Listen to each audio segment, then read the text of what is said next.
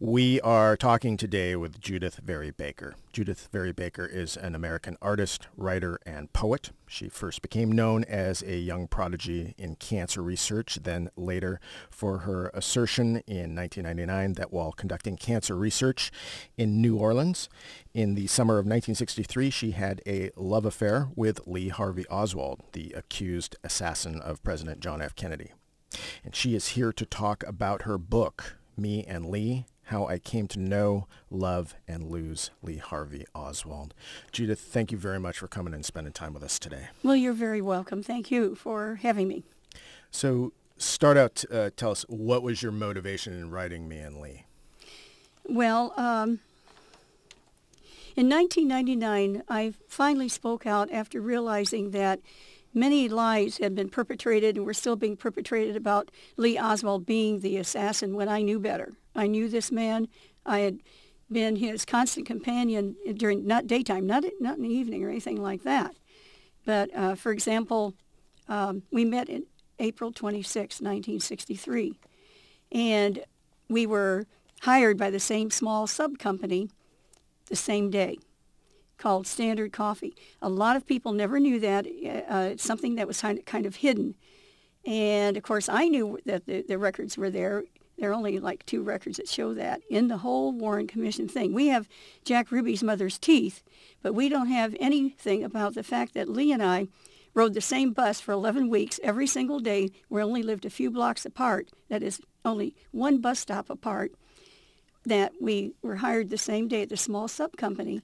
And on top of that, 1 week later, we were transferred to a larger company, Riley Coffee. We had about maybe 95, maybe 100 employees, still not that big. That was the same day. Then, for example, the day that Lee was fired there, they put an ad in the paper. They ordered an ad at the Times-Picayune to replace me. The ad wasn't worded quite right, so they had to put another one in. I was training someone. I was supposed to stay until the end of August, and at that time I would be replaced. Unfortunately, they fired me on August 9th because that was the day I was seen with Lee prior to his being arrested. He was arrested for handing out pro-Castro literature. Now, he was supposed to hand out pro-Castro literature because he was working with Guy Bannister, former FBI agent who was associated with the FBI in New Orleans, trying to find pro-Castro spies that were coming in because this was a port of entry. Castro spies were coming in because a lot of anti-Castro people were working there in New Orleans. And for example, they had a training camp out at Lake Pontchartrain, and the Castro spies were trying to infiltrate the training camp to see who was against them, of course. Lee's job was to hand out pamphlets, not only the ones we see on films on August 9th and then a week later, but also he did this a couple of months earlier. And in each case, I can document why he did this. For example, a lot of people don't understand that, well, why do you see this man who's just handing out pamphlets? Why is he on film? Why is he that important? You had demonstrations going on all the time in New Orleans. It was, segregation, this, that, and the other. Well, Bannister, really, they set up pictures. They wanted photographs. They were taking photos of people who were taking these flyers and not discarding them.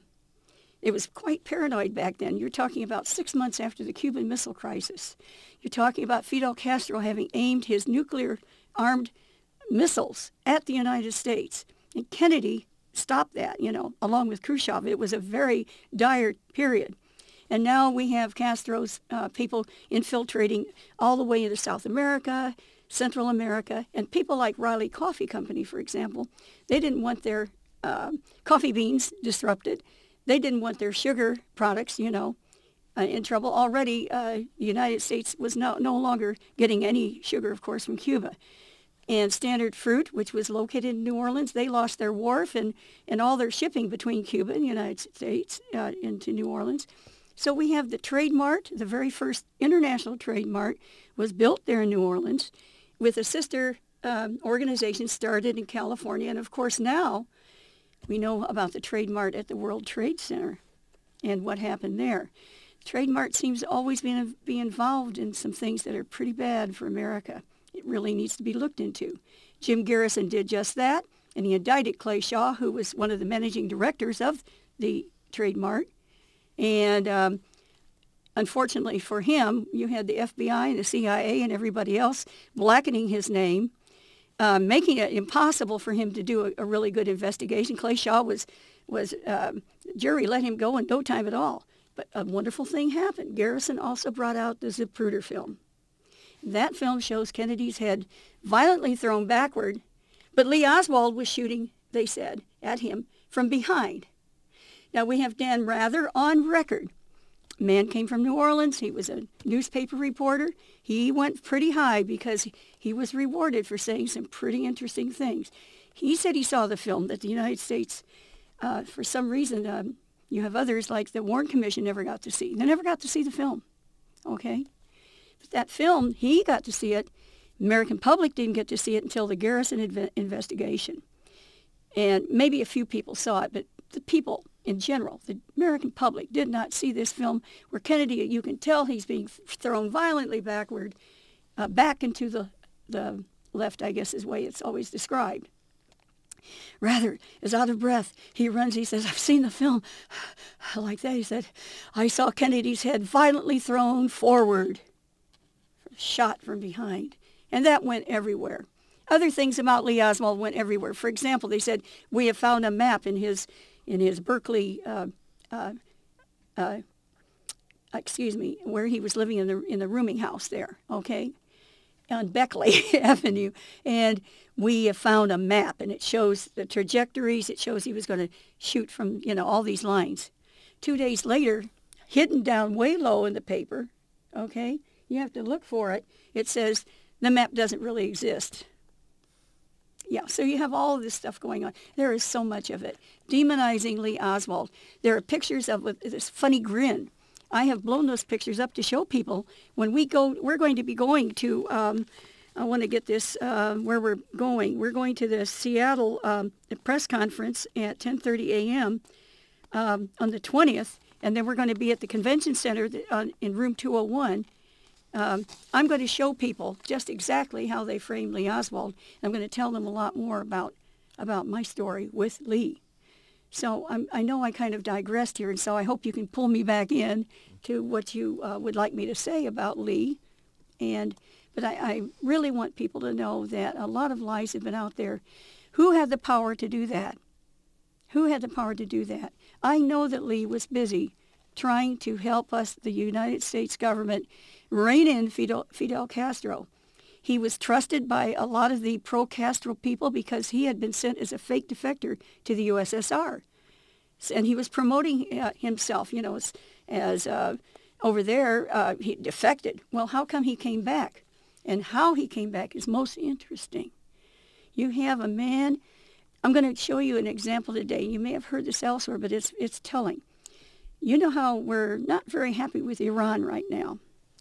And you can imagine if we had someone come in, they say, look, I know all this material about drones, and I'm going to go over there and I'm going to show them how to shoot them down. And I'm going to throw my passport down right here, and I'm going to declare this to you. I am giving up my American citizenship, and out I go. I'm going to Iran. Do you think they'd let him out of the building? Well, they let Lee Oswald out of the American Embassy building in Moscow to do exactly that, to go and give information about the U-2 and all kinds of radar installations. They had to change all the codes. Yet this man comes back more than 2.5 years later. His passport's still waiting for him right at the embassy. They hand him his passport. They give him a loan through an agency that's connected with the U.S. government to come home with a Russian wife and a baby. He wouldn't leave his baby behind. Part of the reason that I get a little upset when people, they don't like to mention, well, here we've got this man, he's over in Russia, and he comes back. They never mention, oh, he never got arrested, And yet, why? If this man was such a danger, why was he not on the list of people to be watched in Dallas? Because he never was any kind of threat to Lee. Lee was never a threat to Kennedy. They took a photograph, and a lot of people don't know this, of Kennedy off his wall at his rooming house. And we have lots of things in the evidence files that you never hear of. A Minox spy camera. They later say that spy camera was a light meter, Minox light meter. But if it was a light meter, why did Officer Rose opened it up, and he testified he pulled film out of it. So why? The Minox, I saw it myself. And he took pictures of it because we didn't have Xerox machines back then. He could take photographs with a Minox, and that thing was smaller than a bar of candy. He could keep it in his pocket, and nobody knew. And you know something else he did? I watched him. He developed his own films. He had fancy cameras. He had a 3D camera. Could make three-dimensional pictures, yes. But they have him with this cruddy plastic, real cheap camera that's supposed to have taken these backyard photos. Supposedly had his wife do this, okay? And you look on the back, and anyway, you find out that these photos were processed at a store. Just like they didn't apparently know that Lee processed his own film. Those backyard photos were processed in a store. So what's going on here? Well, somebody, I think, planted that camera because the police didn't find it. They had these photos, and people said, well, where's the camera? We don't see his camera. We've got fancy cameras here. Well, what do you know? A couple weeks later, it shows up in the garage where the police have been over and over combing it. Somehow they missed this camera this high in the garage, among other things. Kind of like the way they found the silver bullet. I'd like to say one more little thing about how he was really framed, just to give you an example. Hoover was saying he was a homosexual. I think they didn't want him to know, the public to know that he might have had a girlfriend like me. Believe me, he was not a homosexual. He had 2 little kids just from a very young marriage and everything else. When he was arrested, they took hair samples. They put a chunk out of his hair here. They got off his arm. They got off his chest. I have the police records for that. And they shaved his pubic area. And then Hoover said, look, they shaved his pubic area. He must be a homosexual. Okay? Then they find pubic hairs on this blanket. The blanket, they say, that held the killer rifle. And in the Warren Commission report, and you can see these strands. Here's 2, they look like black pencils. Here. Those are the ones from Lee Oswald when they cut off of him. These were found on the blanket. They are so fuzzy and everything, you can't see anything. Nor can you see the ends. If a blanket would have pubic hairs on it, you wouldn't have Lee Oswald sitting there shaving them off of him onto the blanket, right? Okay. But you can't see the ends. They just show the strands. They don't show the ends. A natural one would have a bulb on the end. They don't show any. You don't see any bulbs. Because if if something falls out or breaks off, it'll have a curl on the end. Nope, we don't have any of that. All we see are these strands, and they're very, very poorly printed on porous paper. And they say, look, they match. This is from Lee Oswald when he was shaved. These were found on the blanket. What they don't tell you is that there are even other pubic hairs and other hairs on the blanket that didn't belong to Lee Oswald. Here's the reason. That blanket went through the washing machine and dryer at Ruth Payne's house. She's got Michael Payne there, Ruth Payne. You've got Marina. You've got 2 little kids from the Paynes and a baby and Lee Oswald. You have 7 people there. And you're going to have hairs on that blanket from something because they were being washed there. The blanket was supposed to have had the rifle inside, and it was supposed to be, there it was right on the floor in full sight. For some reason, it's sitting there for say 2 months in the garage, on the ground. Dirty ground. There are wood shavings everywhere. It's a place where she said she was making blocks for her children. Somehow didn't notice this rolled up, blanket here with a rifle inside. But very interestingly, and I have it at Lola for JVB for LHO, and those are number 4s on YouTube channel. And we call it the granny knot, because the blanket was tied on both ends to hold the rifle inside, supposedly, with granny knots. Now, granny knot is what the Marines tell Marines never to make. Of course, Lee was a Marine. Granny knots are what women use to tie kids' shoes, and they all come loose again. So it's not a very secure knot or anything like that. And it's what women use more than anybody. If you're a man, you're not eating quiche, you're not making granny knots. Okay? So here's this blanket, and you look at the blanket in the National Archives. There's not one speck of dirt on that thing. Another interesting thing is Ruth Payne, who lived there, brought the police in. She said, we're expecting you. They asked, do you know if there was a rifle here or anything? And she says, well, let's go into the garage. She talks in Russian to poor Marina. They go in there, and it's sitting there, this blanket. She goes over and steps on it. That proves there's nothing in it. How did she know? All right, so you have all these problems. You're going to find a lot more stuff in here, but also my personal relationship with Lee and what we were doing in New Orleans, trying to kill Fidel Castro, because he was somebody that the U.S. government wanted eliminated. So did the mafia. Lee Oswald was not only associated with the CIA and the FBI, he was also, his uncle was mafia.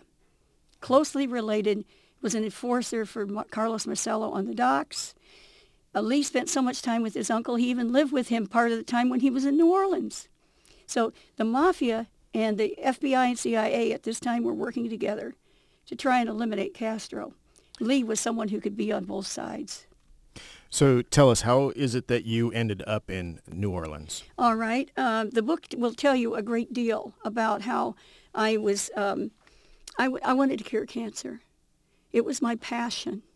And I had real intelligent parents. My father worked, he was an electrical engineer, and he invented some components for televisions. I built my first TV set when I was 10 years old. I had a lot of interest in science always. When my grandma died of cancer, that piqued me, and I wanted very much to do what I could. I had obtained cancerous fish, and I met a great cancer researcher. His name was Dr. Alton Oxner, and I would meet him again. Okay, but he encouraged me, and I was in contact with someone whose name was Knut Mikkelsen. And Mikkelsen was a Hitler, an agent against Hitler in the World War II. He was a geneticist working with radiation. He visited my school. We have all the newspaper articles about it, and they introduced me right away because I was already doing experiments with these cancerous fish, and he was a geneticist working with cancer. So he talked to me. He was impressed. He got Colonel Philip Doyle, who was teaching. I was taking some of his classes there, and some retired military officers. Doyle was from West Point. This is a town filled, Bradenton, filled with military officers who retired and so on. And Michelson had connections with Oak Ridge, and soon, on top of that, I got other connections. So I'm being sent materials. And part of the reason I'm being sent materials to work on my cancer research is when I was 16, I developed a new modified way to get magnesium out of seawater. And I went right up to the International Science Fair with that. It was a modification to remove platinum from a process that had been developed in Germany. And the U.S. government was sort of interested in that. This is the Cold War. They're trying to get lightweight magnesium products cheaper, to everything from testing them on rockets to many other subjects. For example, if you're going to have lighter, if you want to clad, aluminum was very important, and magnesium was even more important because it was so lightweight. So it was a tactical material that they were interested in. So when I was up in Indianapolis, all of a sudden I brought my materials along about what the work I was by now doing with mice. And they saw that, and I got even more help. Okay? I mean, it just poured in. And so now I'm down in Florida, and they're scared because I have given mice cancer. I mean, I was working with some doctors who I have the records. They were trained at Oak Ridge, overseen by the CIA. And I show that in the presentations, okay? And not just one doctor, but at least two of them. And there were others. So I'm trying to give mice cancer because my dream was to see if I could stop cancer from spreading, from migrating elsewhere in the body. Because at that time, and it's still true, if you remove a cancerous tumor, okay, if it's not encapsulated, you're going to have metastases. It can spread.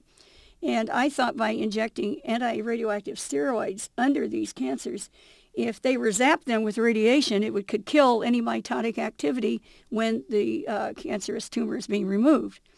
My problem is I had to have cancer. I had to have mice with cancer.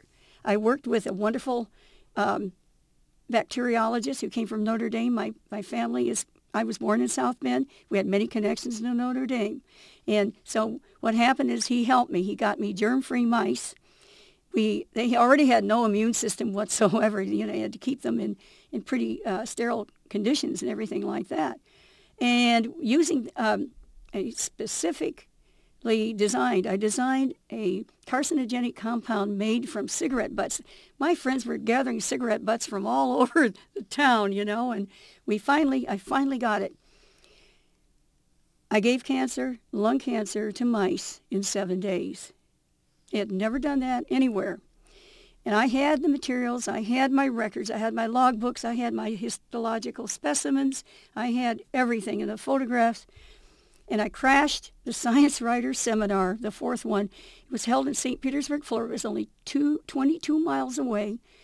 And I had to lift my skirt and show my leg to get a bus to stop to get me across, But I went over there with a press pass from my high school and entered in there between two reporters just as they're shutting the door. The reporter sat down and I realized there was not a seat in that place, and there are all these august doctors, the cancer research specialists, the best probably in the world. You had Dr. Harold Deal there, the vice president of the American Cancer Society, lung cancer expert. That's why I wanted to go, okay? In charge of research and giving grants, all right? He's in the newspaper with me.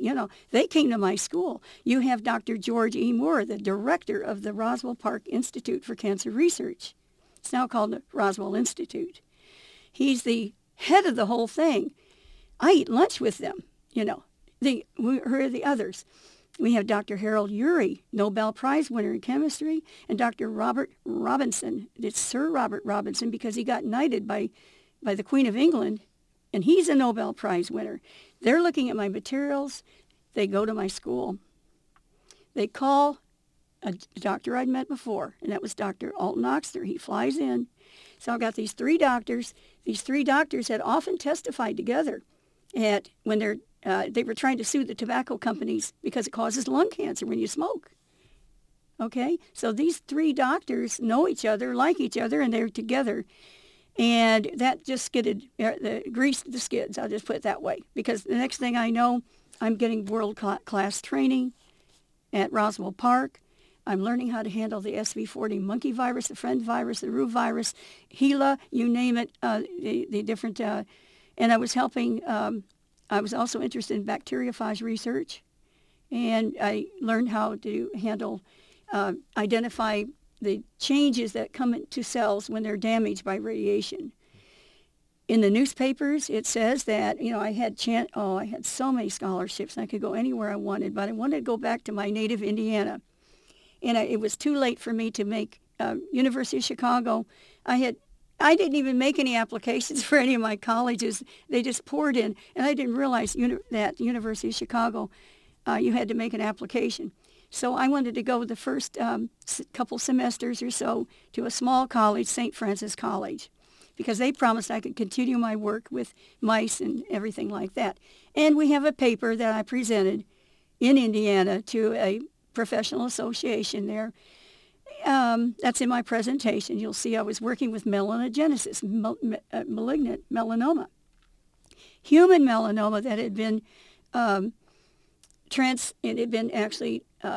transferred into hamsters, and it was the 73rd generation I was working with. Very potent stuff.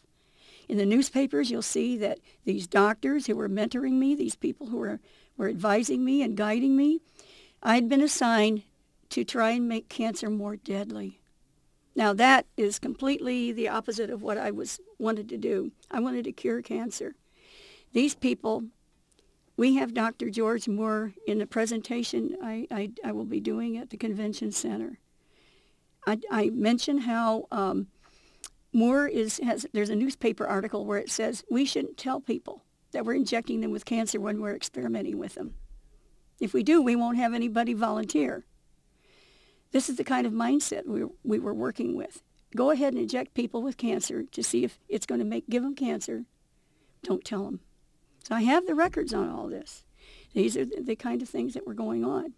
That was Dr. Moore. Dr. Oxner is on record as having worked with prisoners at the Jackson Mental Hospital, okay, this East Louisiana facility, okay, in Jackson, Louisiana.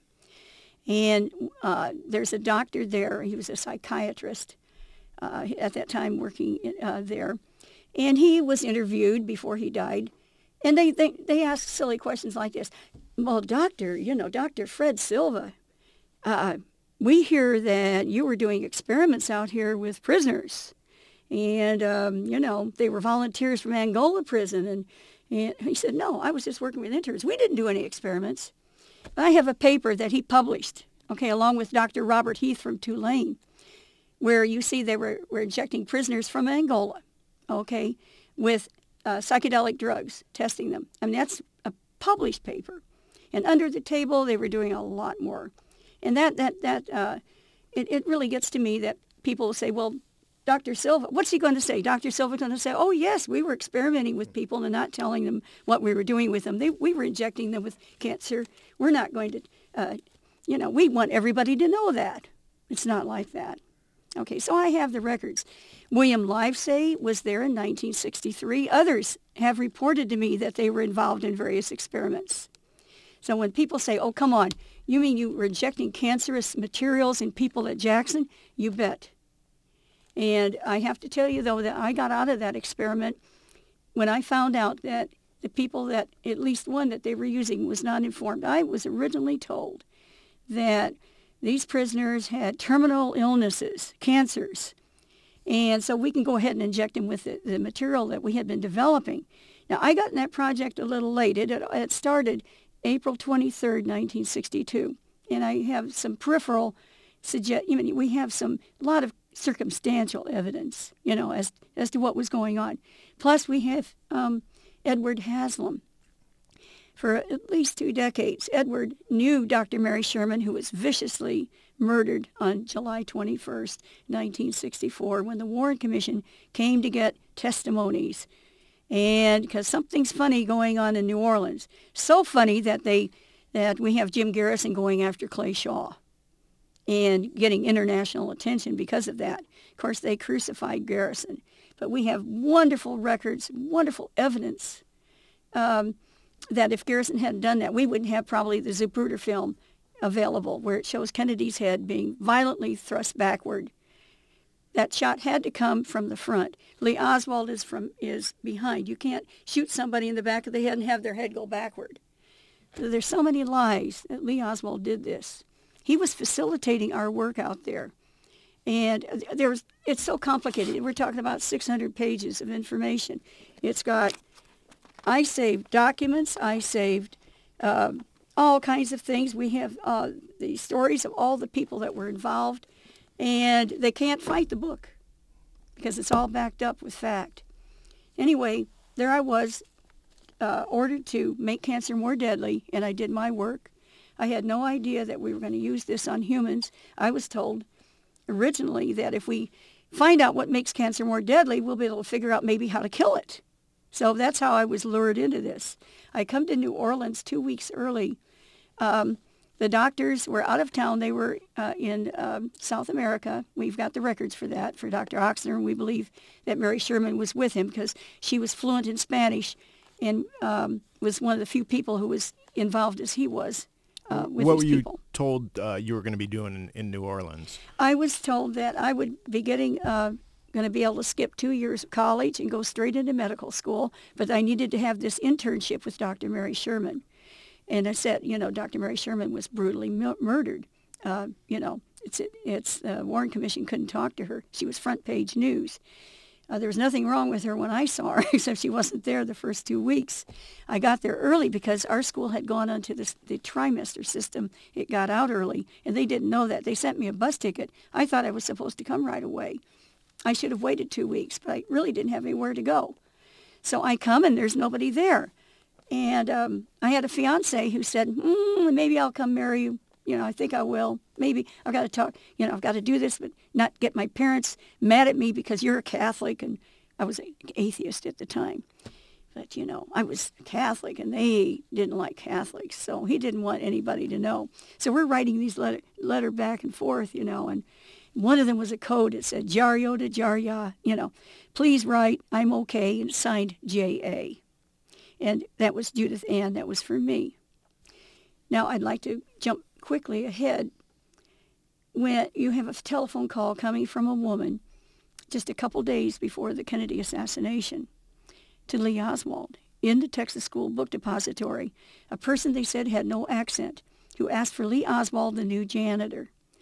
The code word was J.A. there, the first two letters in janitor. He was a clerk there. He wasn't a janitor. But he knew it was me, and then he was able to call me back. So we had our last conversation only 37 and a half hours before the assassination. Lee told me he was part of a... Sometimes it's really hard for me to talk about this, all right?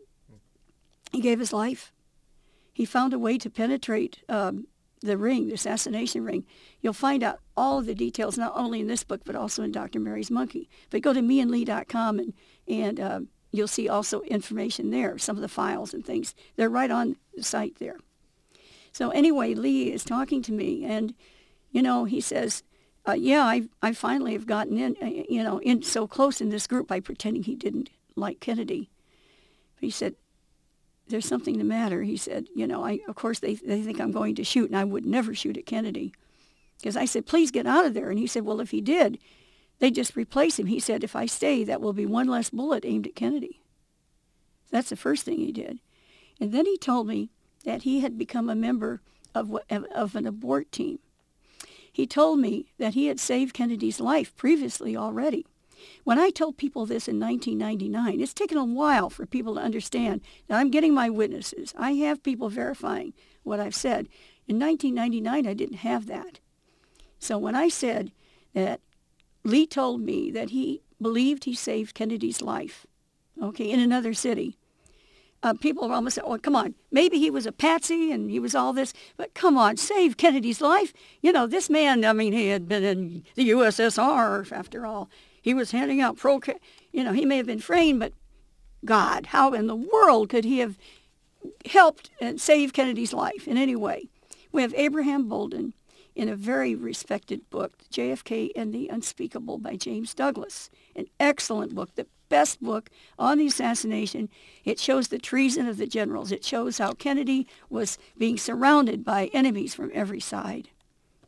And some of those enemies actually went on the Warren Commission, like Allen Dulles. He was fired.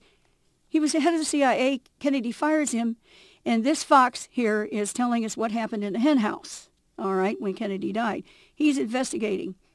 They were told right from the beginning, with what's called the Katzenbach Memo, we have to convince the American people that Lee Harvey Oswald acted alone. Just a couple days after the assassination, Lee himself is dead 47 hours after after he's arrested, which was only 69 minutes after Kennedy was shot. And we have that arrest form. It's filled out at 1:40 p.m. when they arrested him at a Texas theater. They have 4 police who have signed this document, and it says, this man shot and killed President John F. Kennedy, and he shot and killed Officer J.D. Tippit, and he wounded John Connally. This is before he's been properly searched. We know that because we've got 2 wallets they find for Lee Oswald. One at the Tippit scene, that disappears because the other wallet, they when they're take it out of his pocket when he's in the car there, you can't have 2 wallets, so one disappears. Okay. It's very, very sad to see what they did to Lee Oswald and how quickly they framed him. And even retouched photos and flip photos to make him look funny and blew up a big smile.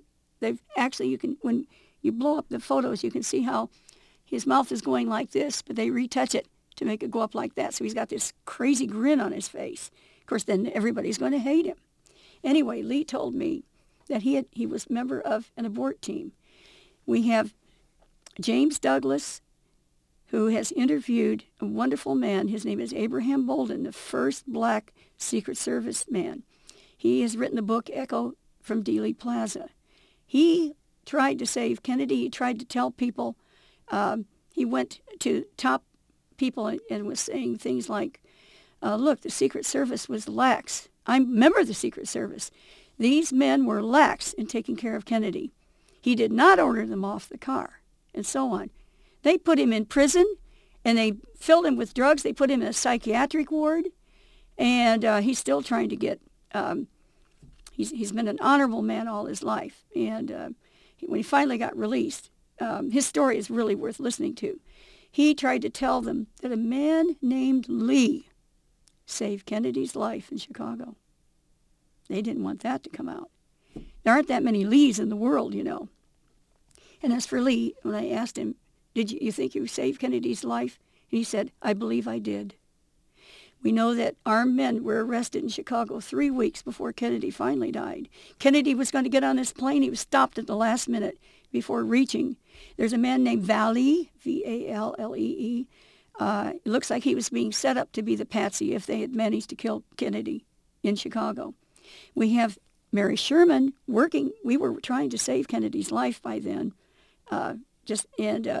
Dr. Mary Sherman was from Chicago. She had contacts there. It's all complex. This is why this case hasn't been solved all these years.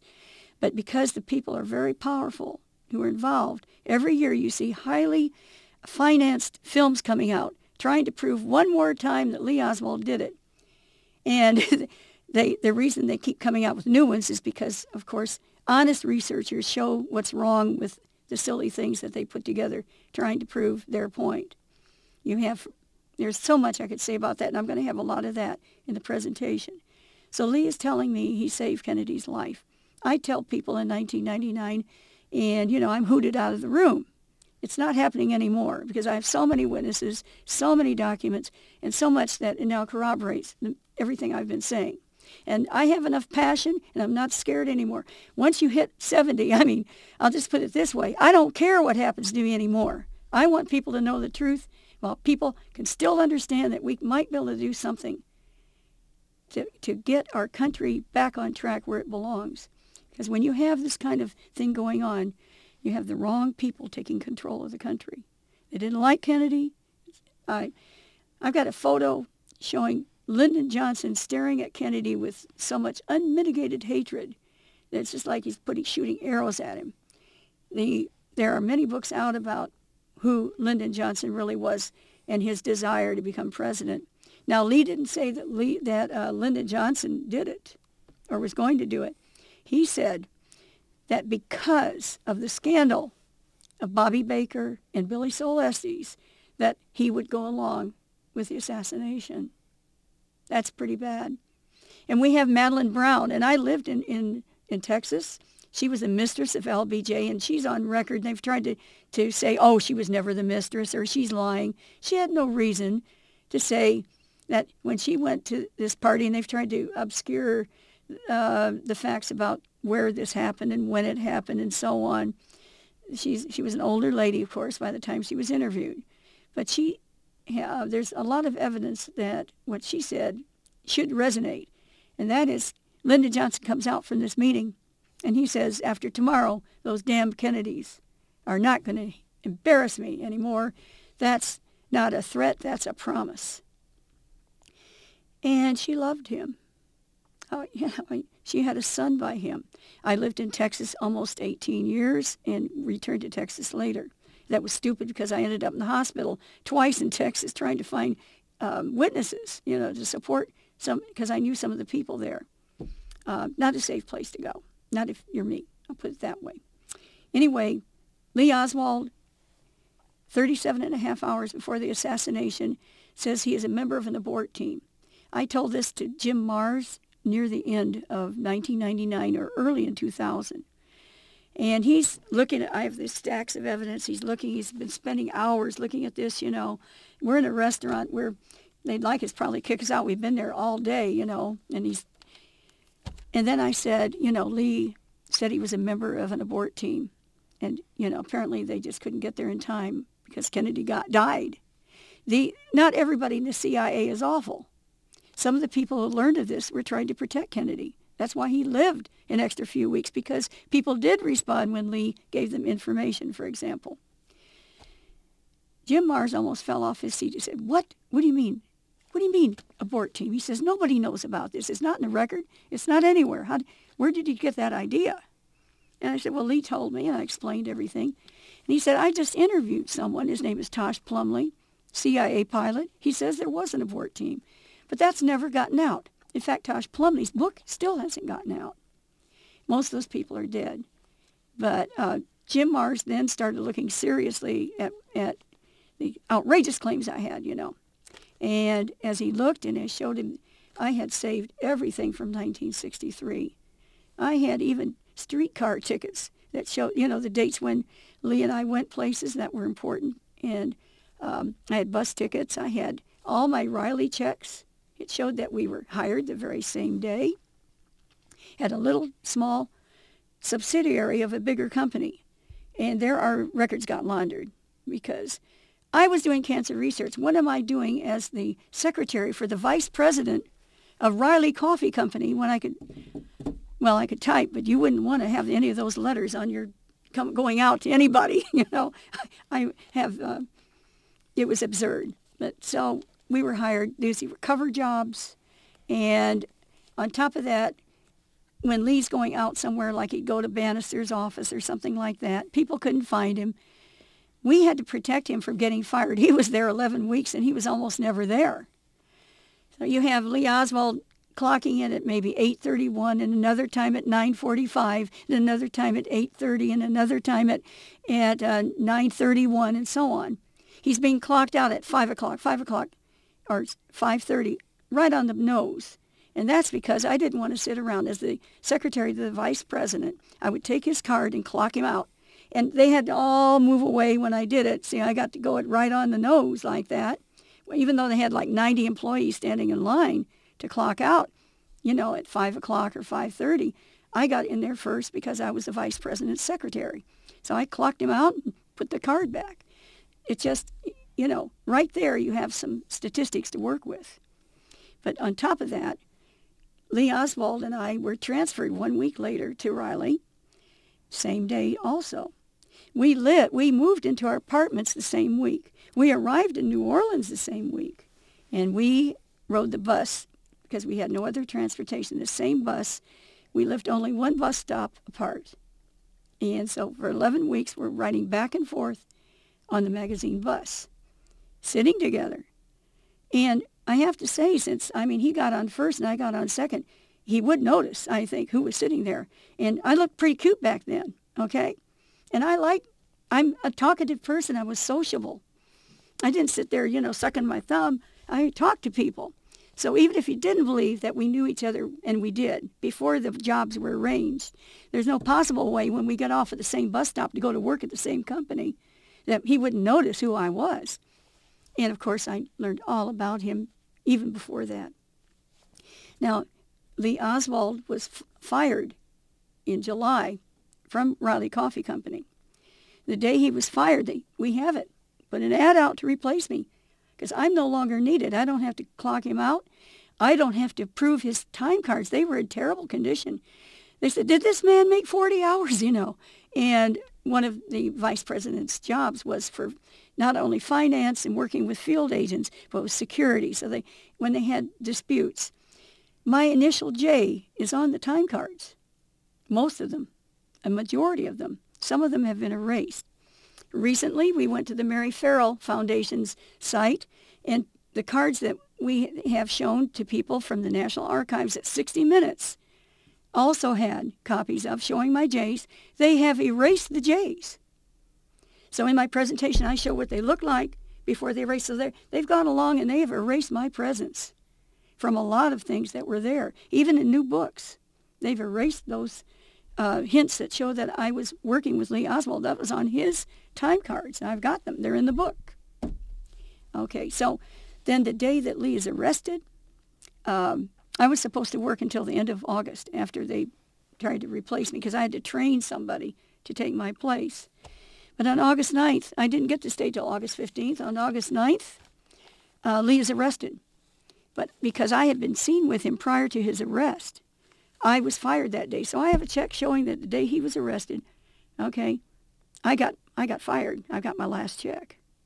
and it was horrible. It was $10. It was not very much money, and they. But were you still working with doing the cancer research at that point? These were cover jobs. Right. I would be there in the mornings at Riley's, and on Mondays and Tuesdays I would be there. On Wednesday, Thursday, and Friday, also often on Saturdays, because Dave Ferry was out of town a lot, going to Miami. This is where I was doing a lot of work with an associate he wasn't a doctor, but he was hideable, just like I was. I wasn't a doctor. They had this ring set up, and I was one of the few people who had been trained who wasn't a doctor and who wouldn't be traceable, who could handle deadly viruses and the things they were working with. Dave Ferry had to be out of town a lot because he was trying to get his job back with Eastern Airlines. And Bannister went down there, and other people that are important you'll read about in the book, trying to help him save his job. So on a number of Saturdays, I was also working there, and we were processing. You've got to think of it like this. I could give mice cancer in 7 days. That's what the doctors learned when they worked with me. We are now working with mice in 7 days with a cancer that's so deadly, and that's what they'd been working on ever since 1962, that in 7 days the cancer would be as big as the mouse itself. We were harvesting the biggest of them, and this had to be done very carefully. You don't want ordinary people handling this material. It's deadly. We're harvesting this material, and it's being taken to the U.S. Public Health Service. Edward Haslam is proven, now we'll put it this way, indicated. He has people who have assured him that they installed the equipment necessary to make mega important doses of radiation on this material. And it was mutating all different directions. It was just being injected back into more mice. And the fastest growing stuff, we kept taking it. And it was faster and faster. And we're talking about hundreds of mice. It didn't matter. They came from all over the place because most mutations are deadly, or they don't do anything, or they're negative even. But since we're after cancer, you can give people a lot of x-rays and they can get cancer from it. That's a fact. People don't realize that when you get radiation treatment and you have cancer, it can give you cancer. So these are things people should know. And it is my hope that the cancer industry will stop being a cancer treatment industry and be a cancer cure industry. It's about time. It's ridiculous, but of course it won't make as much money. There will be a lot of people out of work if we cure cancer. Back in 1961, 62, 63, we were working with viruses and vaccines at that time. They actually took a vaccine to the Pope who was dying of stomach cancer, but it was too late. Now, I don't know whether that vaccine would have worked, but we haven't gone in that direction again until recently when they did the human papillomavirus vaccine. All right? So we know certain vaccines can cure certain cancers. Why have we had to wait 40 years while people are spending $300,000, $400,000 to save their lives by getting cut, getting poisoned, and getting burned? And that's the medieval way that cancer is being handled, when there are many other ways that could have been used. And they've even shut down. People have tried other ways. They do not want this to get out to the public. And I think some of the reason that I've had so many threats is because I know what we could have done back then. It's even bigger than the Kennedy assassination. When you realize how many people have suffered from cancer, and all we get are more toxic drugs.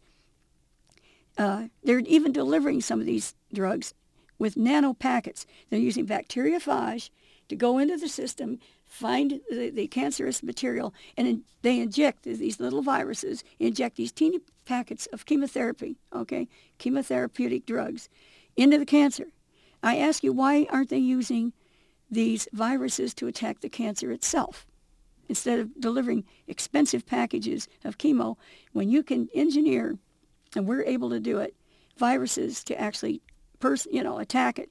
Then after it's attacked, the viruses would stay in your system, and if you had a recurrence, it'd wake up again and attack it again. That's what inoculations are all about, these vaccines.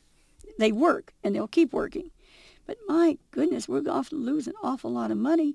We're going to have to shut down all those radiation centers. We're going to have to shut down all those chemical plants that are making toxic materials. we're going to have to a lot of specialists will be out of jobs. Or maybe we just will not invent the light bulb and we'll keep using candles for the rest of eternity. Okay. So you spoke to him on by phone 37 hours before he was... Yes, and at that time, he said, they want me to shoot. He says, Judyth, you may think I'm a good shot, I'm not that good. So he understood that he had a problem. He thought he would be shot dead and a rifle would be placed in his hands. Consider human beings, please. If this man is so intelligent that he was, prolific, he was proficient and absolutely fluent in Russian, and he was able to sneak around and sneak a rifle in and do all these things, how come he's so stupid that he shoots from his own workplace where everybody can identify him? Why, it's lunchtime. Why doesn't he go to any of the other buildings in that fishbowl, like the Deltex building? Shoot from there, and then nobody knows him there. No, this man is so stupid, that after he shoots Kennedy, he leaves the rifle behind, right where it can be found, on the same floor, no less, He goes and escapes by using a bus. Escapes, instead of going out of town, he's supposed to have gotten into a taxi cab at the bus station, the Greyhound bus station, where he had enough money in his pocket to go all the way to Mexico City. He doesn't get on one of those buses. He goes to the movies. And he's moving from seat to seat. Lee Oswald told me that when he was in the Soviet Union, that he had to attend a film of an opera called The Queen of Spades. And he would find information or messages taped under the seats. And he knew which seat to move. You have Lee Oswald moving from seat to seat to seat. It's not the same seat. What is he doing there? And, of course, they get him. Now, the reason, I'm saying what was Lee doing there, all right? Lee had infiltrated this group, and he did save Kennedy's life, I am convinced, in Chicago. There's so much to say, and, of course, we can't do much in an hour. That's why I hope people will get the book, Me and Lee. And many are. The book, they've tried to say things like, I sell $400 mutt dogs, 20 years ago, therefore I'm a bad person. And we were raising guide dogs for the blind. They don't mention that. And those were voluntary donations. So, I mean, it's terrible that it will try to do character assassination. So who or people? What organizations do you believe carried out the assassination? This is a complex matter. For example, I already think I've mentioned that the Bort team, we believe, had CIA. We know at least one CIA pilot was involved. And he's been intimidated, by the way. And there are a lot of, he hasn't even spoken out very much. And news groups have crucified him and me, of course. It looks like we have generals that are very angry. We have Cabell.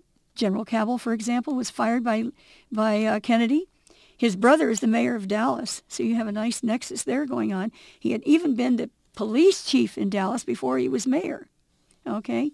We know that we have Clint Murchison. We have Oxner, who hated Kennedy, yet somehow became in charge of Kennedy's trip to New Orleans in 1962.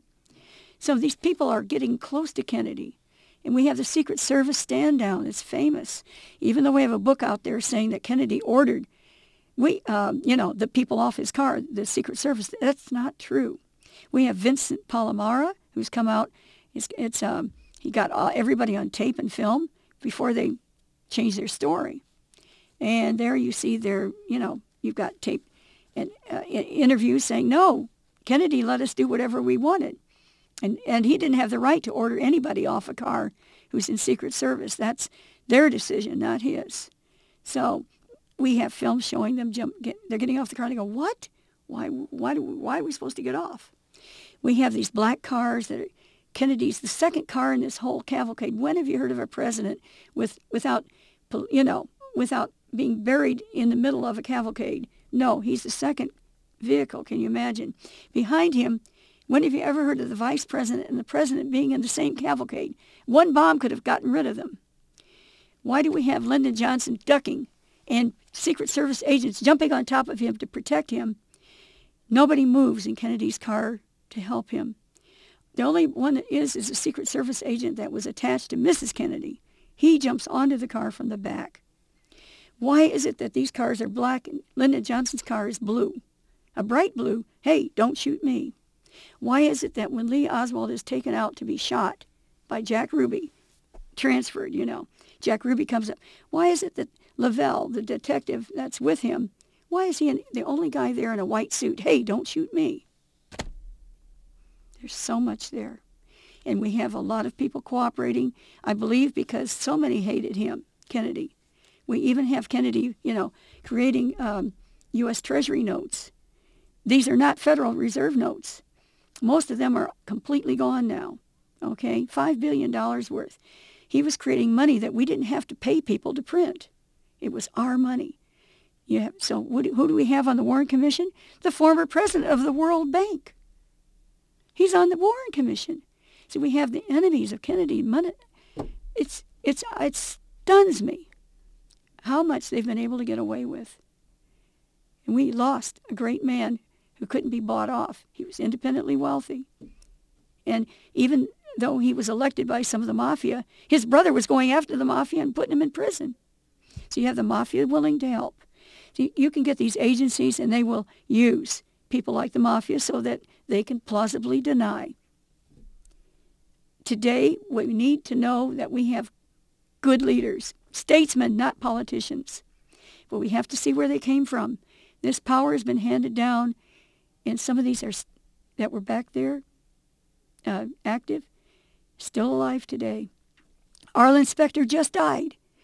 This man invented the magic bullet. Gerald Ford, who became president not by election, but by appointment by a crooked president, Nixon, who was in Dallas on the 22nd when Kennedy was killed.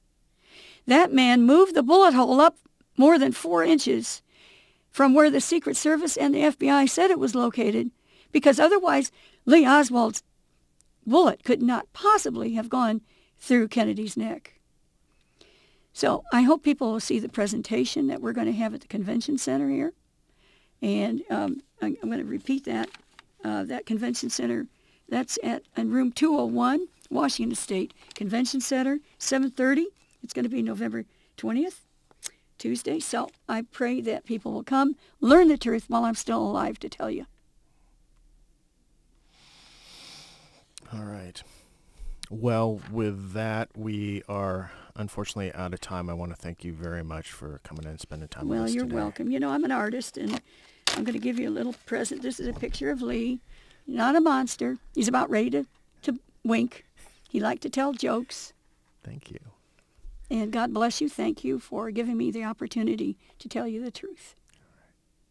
Again, talking with Judyth Vary Baker, author of the book Me and Lee, How I Came to Know, Love, and Lose Lee Harvey Oswald. And you can find out further information via their site, meandlee.com. Exactly. All right. Thank you very much. Thank you.